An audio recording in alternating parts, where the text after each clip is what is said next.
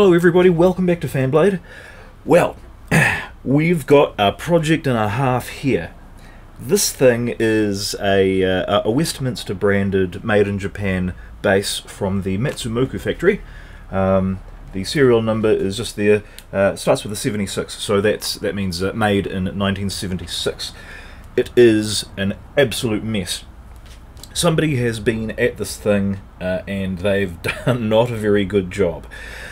Let's start at one end and work our way down, shall we?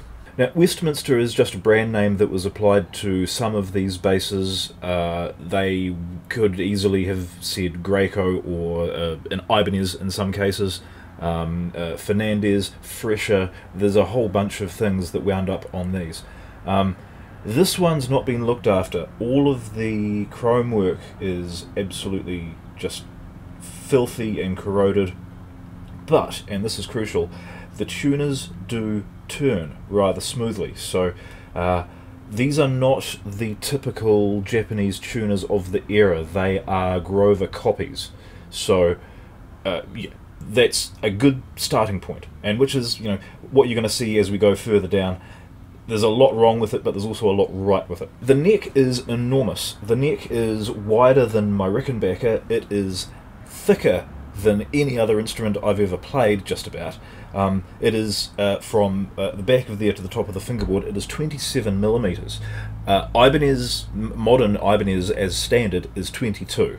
So there's 5 mil more wood in your hand that doesn't necessarily need to be there. But that's minor issue compared with the problem of the hump in the neck. Just across these few frets here, there's a warp. So that's a major problem, but there are solutions and we'll talk about them as we go. In the meantime, we'll continue the tour down this end. It is a bolt-on neck and there is a bit of a gap on that side. I'm not sure quite how that would happen. I suspect the wood has shrunk a little bit. The binding is starting to crack and come off. It's in not particularly good condition, although I quite like the way it looks.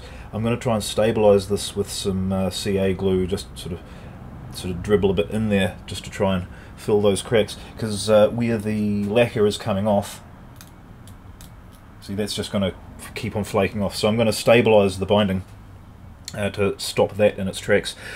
But again, that's small beans compared with what on earth is all this? I cannot for the life of me figure out why anybody would think that this was a good idea. I suspect they were just going on misguided instinct and possibly a lot of drugs. It's hard to say.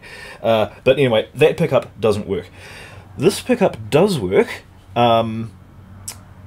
It's extremely microphonic, and given that this whole surround here is only tacked in with those two screws, it moves like that, so you literally can't play it without this whole thing just picking up massive amounts of noise. And even then, I mean, it's absolutely had it. It's fallen off its support. I can see exposed copper on the left and right. This thing's had its day. I would not feel confident walking on stage with this. So both the pickups are going to have to go. The bridge. Wow. Now, I hate a Rickenbacker bridge as much as pretty much every single other person who's ever had to set one up. But this is not the correct solution. This is not even a solution.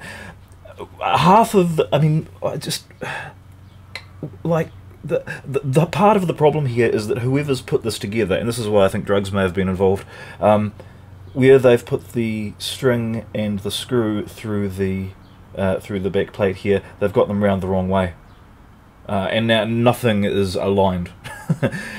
But again, that's small beans compared with the fact that it's mounted on two brackets across the hole that's left for where the other bridge was removed. Wow, this thing is going to take some work. It's going to take some parts, and it's going to take some careful thought to figure out what is best for this, because in the last video I intimated that I was thinking of trying to make this one fretless. Yeah, well, let's talk about that. Obviously, just in general, taking the frets out of a bass, filling the slots and making it into a fretless is a pretty easy thing to do. This is not going to be quite so easy, for the simple fact that the fingerboard is lacquered, so and it's got a hump in it, so all of that's going to have to be sanded out. The whole thing's going to have to be sanded flat. Then we've got the issue of these giant inlays here, and I don't know what they're made of, and I don't know if any of my finishing products are going to stick to it evenly, so pretty much we're on a hiding to nothing as far as making this fingerboard fretless goes. So the question then is, shall I just sand the hump out and then refret it? Again, we've got the issue that it's lacquered unless I sand all of that off. So the next hardest thing on the list would be to take this fingerboard off and replace the entire thing with one that's nice and thin. I mean, that would work really well. But if I can't get it off in one piece, or if I somehow damage the other thing, then the next hardest level, to the last resort basically, is whole new neck. Because it is a bolt-on, I can take the neck off. In fact, one of the very first things I do before I decide which level of work I'm going to put into this is to take all of this apart, set the bridge up properly, reset the neck, and see if I can even play the thing as it is. And then I'll have more of an idea of how to approach what I need to do. There's not a lot of tilt back at the headstock, so that would mean that if I do drop the level of the fingerboard, there's going to be next to no angle over the nut, and that might cause issues. And yeah, and then I've got to figure out what sort of pickups I'm going to put in it. At the moment, what I'm trying to find, and I haven't been able to find these yet, is two of the Seymour Duncan quarter-pounder single-coil P-bass pickups. Couple of them in here would be that'd be a monstrous machine. I can find one for sale in New Zealand.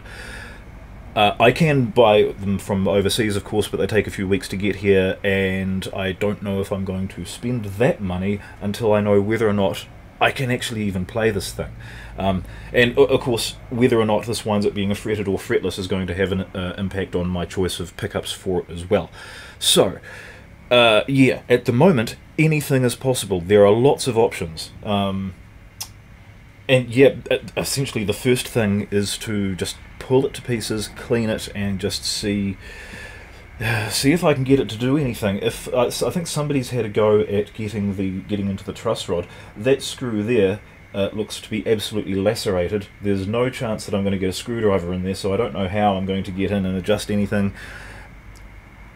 I've got a horrible feeling this machine is going to fight me every step of the way. This was never going to be an easy project. It's not going to be a short-term project. So, yeah, may as well get on with it.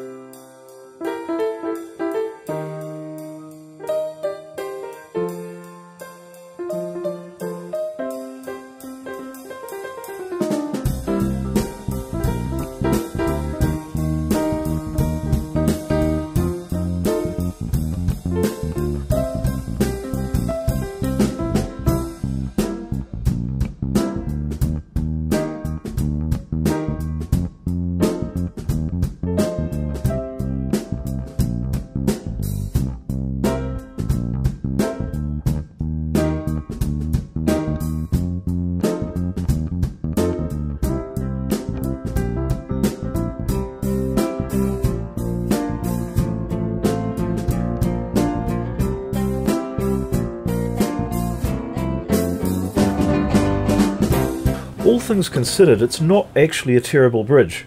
Nice solid plate. It's kind of brass, but it's like if it was chromed at some point, then it's all flaked off. The bottom of it looks like it's been machined, but they haven't done a very good job of cleaning up the machine marks on that. Yeah, I don't love it, but I don't hate it either. It was just assembled by somebody who had a rudimentary knowledge, and as we all know, a little knowledge is a dangerous thing, as I will now demonstrate by trying to take the electronics in this one apart. So this one has the stereo output jack. I've only been able to get sound out of this pickup, so when I get in there I want to actually test this thing.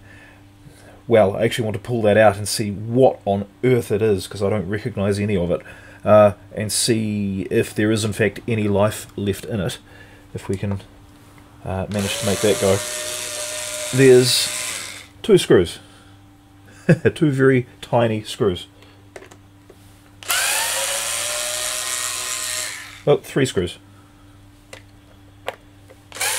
Also, I've just noticed you can see where the finish has been protected from UV light by the original bridge. It's sort of lighter than where it's faded, but it's also lighter around here, and there's an extra little screw just there, so I hypothesize that this is not the original plate. That's interesting. That might be a clue. What have we got underneath it? Dirt! Dirt is what we have underneath it. So that's the wire coming from that pickup. Assuming I'm just going to take that out, I'll just desolder this.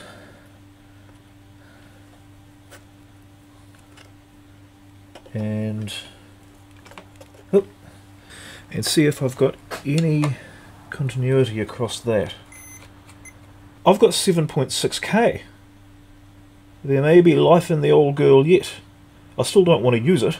So where's the fault in this then? That means that there's a problem in the wiring somewhere. So this is a very different arrangement to what we had in the original Rickenbacker. In the original Rickenbacker, we had the 2 separate channels coming in to the stereo jack, and then it was then just linked straight across to the mono jack, which when plugged in bridged across the 2 channels to connect them both to mono.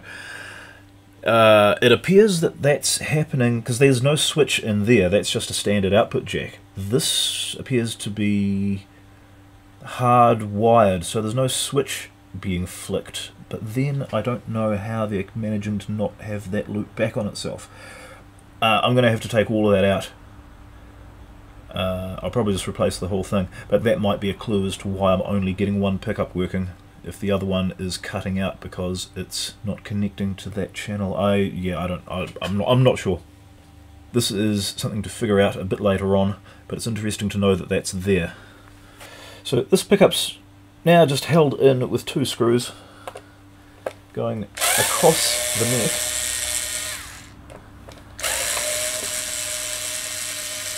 And into the body.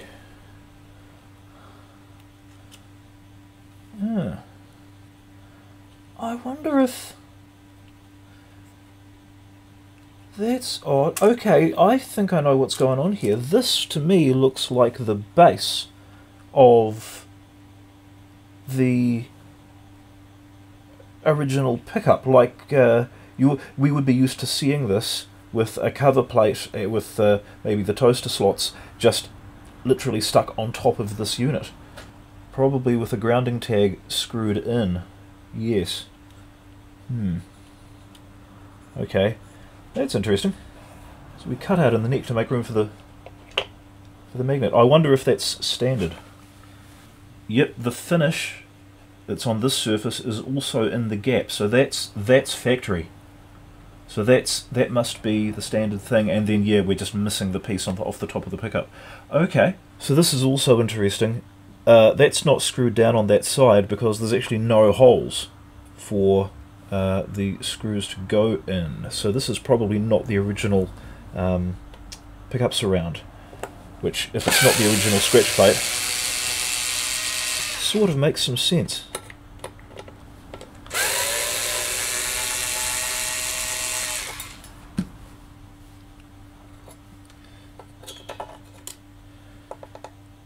Okay, so there's holes there.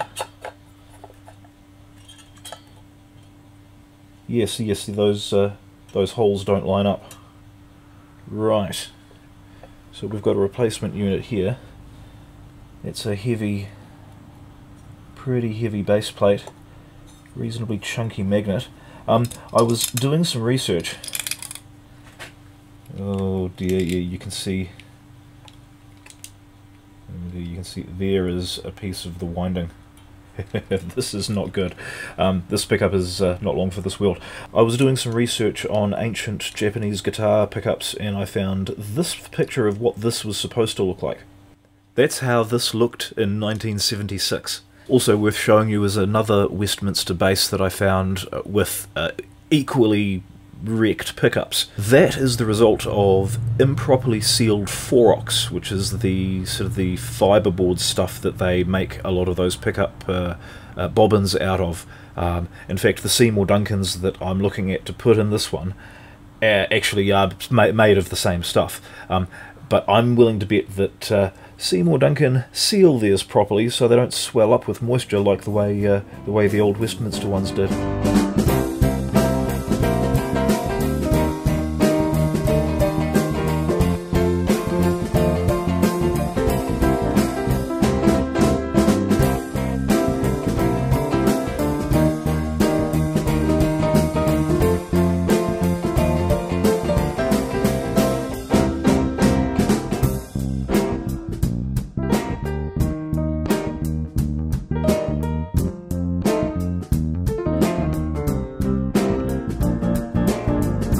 And the good news is the truss rod works. The truss rod's a functioning thing. I've just straightened that out, so that's now a nice straight neck, except for the fact that it's got a hump in it. Looking closely at the frets, these are all nicely crowned over, whereas you start getting into this territory and they look like they've been levelled and then not crowned. So that's a clue that someone has tried to correct for that hump by levelling this area of the fingerboard. I've got to find out if it worked. So the next thing, now that I've sorted out the bridge, put a shim in the neck, tilt that back, should hit the bridge just nicely. I'm going to put this pickup back in temporarily just to see if it works. Put the old strings back on it because they're as good a test as any, just to see if it plays. Because if it doesn't, then we have options. If it does, we also have options. So it's a win-win.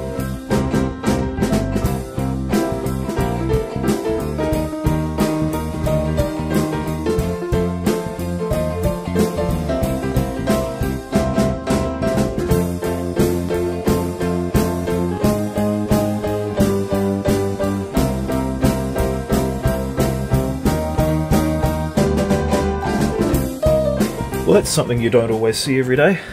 A Rickenbacker body with no neck on it. They're not supposed to do that. I can't say I'm a big fan of this arrangement.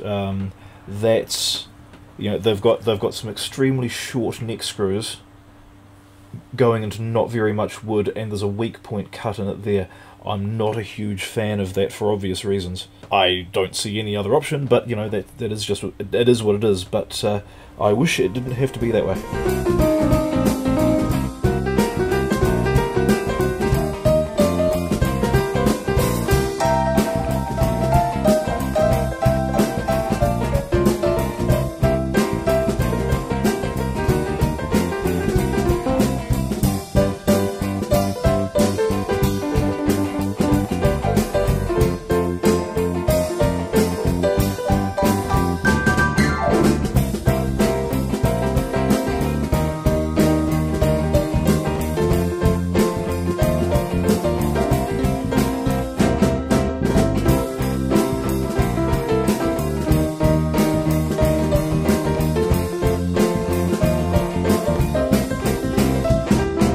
Okay, that doesn't look too bad height-wise. There is a giant shim in there.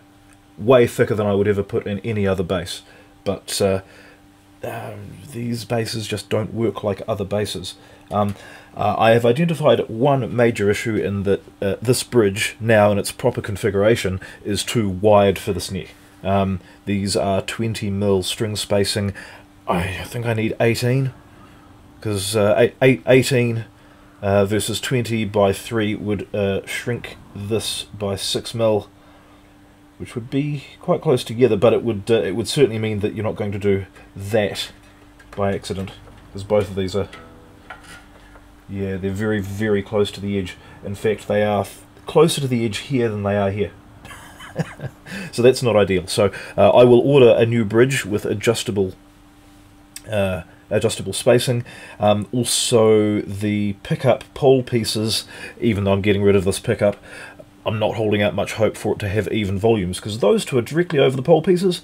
Those two are well outside the range. So, yeah, I guess I will take it through to the studio, tune it up, see what the action does. It might still be very high, but then I have access to the truss rod, so I can adjust it and see if that hump is actually a problem. Because if those frets have been levelled accordingly, then it might not be a problem. In which case I can find out whether or not I like the enormous neck on the thing. I suspect I probably won't. It's a bit big.